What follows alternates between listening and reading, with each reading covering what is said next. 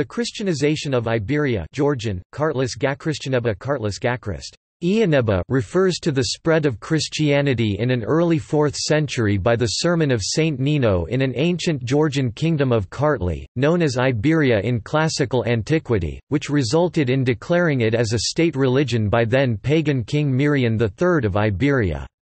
Per Sozomen, this led the king's large and warlike barbarian nation to confess Christ and renounce the religion of their fathers. The king would become the main sponsor, architect, initiator and an organizing power of all building processes. Per Socrates of Constantinople, the Iberians first embraced the Christian faith alongside the Abyssinians, but most probably Kartli would become a second state after the Kingdom of Armenia, its longtime southern neighbor, that officially embraced the new religion. The Georgian and Armenian monarchs were among the first anywhere in the world to convert to a Christian faith. Prior to the Christological controversies, their Caucasian Christianity was extraordinarily inclusive, pluralistic and flexible that only saw the rigid ecclesiological hierarchies established much later, particularly as national churches crystallized from the 6th century. Despite the tremendous diversity of the region, the Christianization process was a pan-regional and a cross-cultural phenomenon in the Caucasus. The Jews of Mts the royal capital of Kartli, that did play a significant role in the Christianization of the kingdom, would give a strong impetus to deepen the ties between the Georgian monarchy and the Holy Land, leading to an increasing presence of Georgians in Palestine, as the activities of Peter the Iberian confirm, including the oldest Georgian Bir el Kut inscriptions found in the Judean desert. Iberia was a factor in a competitive diplomacy of the Roman and Sasanian empires, and on occasion became a major player in proxy wars between the two empires. Iberia, a Georgian monarchy, that shared many institutions and concepts with the neighboring Iranians, being physically connected to their Iranian Commonwealth since the Achaemenid period through commerce, war or marriage. Its adoption of Christianity meant that King Mirian III made a cultural and historical choice with profound international implications, though his decision was never tied with the Roman diplomatic initiatives. Iberia, from its Hellenistic-era establishment to the conversion of the crown, embarked on a new multi-phased process that took centuries to complete, resulting in the emergence of a strong Georgian identity. Christianization by an apostle.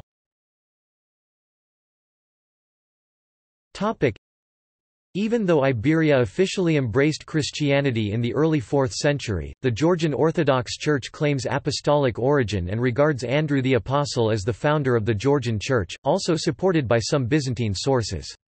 Ephraim Mt. Sire would later explain Saint Nino's role with the necessity of Iberia's second christening. The archaeological artifacts confirm the spread of Christianity before the conversion of King Mirian in the 4th century. Some of the 3rd century burials in Georgia include Christian objects such as signet rings with a cross and ichthys or anchor and fish, clearly attesting their Christian affiliation. These can mean that the upper-class Iberians had embraced Christianity much earlier than its official Christianization date.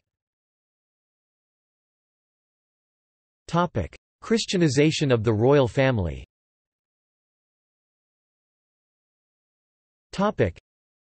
According to the Georgian Chronicles and the Conversion of Kartli Chronicle, a Cappadocian woman Nino converted Queen Nana and later King Mirian III to Christianity, that led to the Christianization process of the entire kingdom of Kartli and its people.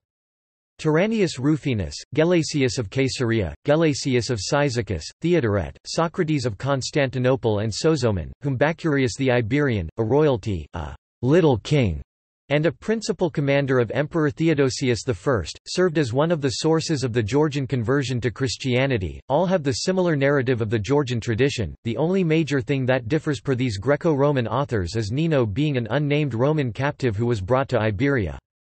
According to Georgian sources, Nino was a daughter of Zabilan. When she went to Jerusalem to see her father, once she asked if anyone knew where the seamless robe of Jesus was, she was told that it was kept in the eastern city of Mts, a country of Kartli, i.e. Iberia. She would decide to go to Iberia and will eventually reach the mountains of Javaketi after 4 months of travel, in June. She stayed for 2 days at the Paravani lake and then continued her travel towards the royal city of Mts. When she reached the capital, she found herself at the pagan holiday held for god Armazi, with King Mirian III taking part in the ceremony. Nino, shocked by the event, started to pray, resulting in the severe wind that destroyed the pagan idol. Later she was approached by the attendants of Queen Nana of Iberia, who was suffering from a grave illness. She was asked to cure the queen. The queen was healed immediately, and Nino converted the queen to Christ. Hearing about the queen's healing, the king was very surprised. He initially opposed his wife's new religion until he, too, encountered a miracle one day while hunting, riding and looking over Uplistsik through the woods of Tk Hoti mountain, when he suddenly was surrounded by a threatening darkness of the solar eclipse. When at last, he called Christ, his wife's new god, for help, the daylight immediately returned. The king jumped down from the horse, raised his hands up to the eastern sky, and said. After saying this, the king promised again to the new god to erect a pillar of cross. When safely returned to the capital, greeted by his queen and the entire nation of Kartli, the king shouted loudly, "Where was his savior and mother, a stranger lady?" Nino. When told, he with his army went directly to her. At the urging of Nino, the king laid the foundations of a church to commemorate his new faith, Christianity. When the church was completed, the king sent ambassadors to the Emperor Constantine the Great requesting him to send clergy to help establish the faith in the kingdom. Persozomen, Constantine, hearing the news of the Christian conversion of Iberia, "The Emperor of the Romans was delighted, acceding to every request that was proffered." Foundation of the Georgian Church and spread of a new religion in Kartli were made possible mostly by the activities of kings and aristocracy. King Mirian III's main church-building activity in Mts Keta saw the construction of the Svetitskaveli Cathedral, according to the Georgian tradition connected with the seamless robe of Jesus, brought by a pious Jew named Elias, an eyewitness of the crucifixion of Jesus, to Mts Keta from Jerusalem in the 1st century. The Samtavro Monastery, King's own sepulchre church, was built outside the city though. This remembers the situation of the church buildings of Constantine the Great and his family outside of the Roman Pomerium. But the sepulchre of the first Christian Georgian king was inside the church, whereas the sepulchres for the members of the Constantinian dynasty were located in an own imperial mausoleum near the church. Also, the Constantinian churches were devoted to the cult of Christian martyrs, whereas the earliest history of the Georgian church had no martyrs. After the conversion and Christianization of the monarchy, the Georgians intensified their contacts with the Holy Land. A pre-Christian Iberia have had a Jewish community as early as the times of Nebuchadnezzar II, and there were close and deep connections in the Iberian ideology of the sacred, with the holiness of Jerusalem. This Iberian fascination with Jerusalem and Zion, largely predates the claims Georgia's Byzantinizing Bagrationi monarchs to have descended directly from King David. Iberia, by having a direct connection to Jerusalem, had several monasteries there already. It was Jerusalem where Rufinus met Bacurius, and by the end of the 4th century a Georgian monastery was founded there. During the reign of Vakhtang I, the Georgian hero king, the Georgian church would receive the rank of Catholicos and be recognized autocephalous by the Church of Antioch. Christianization of the countryside.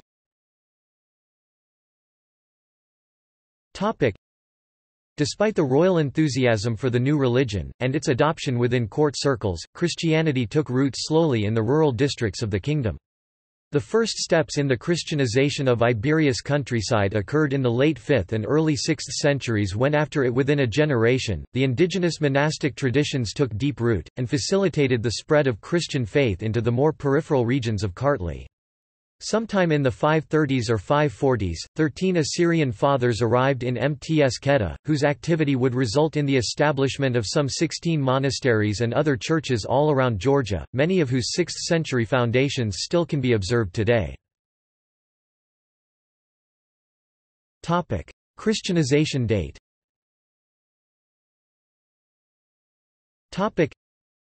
Estimates of the conversion date by historians have ranged over much of King Mirian's long reign. Foreign and Georgian scholars' Proposed dates are the following: AD 312, 317, 318, 320, 323, 325 sixths, 7/8, 330 over 1, 2/3, 4/5, 6/7. Once widely accepted AD 337 for Iberia. S conversion, is favored nowadays by many scholars to be AD 326, possibly a third Sunday after Easter per John Zosimus, that was on May 1, the year traditionally held by the Georgian Orthodox Church. Apart from the historians, Iberia's conversion is of greater interest during decades of debates, to the astronomy scholars, who maintain that there is a high possibility that the total solar eclipse of AD 319, May 6 is the exact date of the Georgian conversion, an eclipse that actually happened in the 4th century and reached eastern Georgia, and this eclipse hypothesis is not new. An eclipse per model delta T approximately equals 7,500 with solar azimuth angle being about 290 degrees would make King Mirian and his fellow hunters, or royal entourage, witness the totality of it, but not the townspeople nearby. The visibility conditions for the king on the Tk Hoti mountain could have been similar to the solar eclipse of July 11, 2010 as seen at sunset from the mountainous terrain of Patagonia. During the eclipse of AD 319, observers at lower elevations near Mts Quetta would have seen the sky grow prematurely dark and then slightly brighter, without the sun reappearing over the horizon. At higher elevations nearby, such as where the king might have been, totality of an eclipse may indeed have been a remarkable sight. L. V. Morrison and F. R. Stevenson, according to their geophysical model delta T approximately equals 7,450 plus or minus 180 degrees, do not contradict this scenario and an intriguing possibility, but it remains an open question whether the ancient and medieval written accounts are trustworthy, if they are really based on actual facts. According to the Georgian chronicles, it was one day of summer, July 20, a Saturday. See also Constantine the Great and Christianity State Church of the Roman Empire. References. Bibliography. Georgian Chronicles, Conversion of King Mirian and with him all of the Kartli by our Saint Mother and Apostle Nino, Part No. 30. Plotky Lunning, A. 2011. Narratives about early church buildings in Armenia and Georgia, Moscow State University. Haas, C. 2014. Geopolitics and Georgian Identity in Late Antiquity, The Dangerous World of Vakhtang Gorgasali, Brill Publishers. Haas, C. 2008. Mountain Constantines, The Christianization of Axum and Iberia, Journal of Late Antiquity 1.1, Johns Hopkins University Press. SUNY, R.G. 1994. The Making of the Georgian Nation, Indiana University Press. Magaloblishvili, T. 2014. Ancient Christianity in the Caucasus, Routledge Rapp, S. H. Jr. 2014. New Perspectives on The Land of Heroes and Giants, The Georgian Sources for Sasanian History, Sam Houston State University Rapp, S. H. Jr. and Magaloblishvili, T. 2011. Manichaeism in Late Antique Georgia. Chapter 17, University of Oklahoma. Sauter, J. Simonia, I. Stevenson, F. R. and Orkiston, W. 2015. The Legendary 4th-Century Total Solar Eclipse in Georgia, Fact or Fantasy? Springer Publishing. Schaff, P. 2007. Nicene and Post-Nicene Fathers, 2nd Series Volume 2. Socrates, Sozomenus.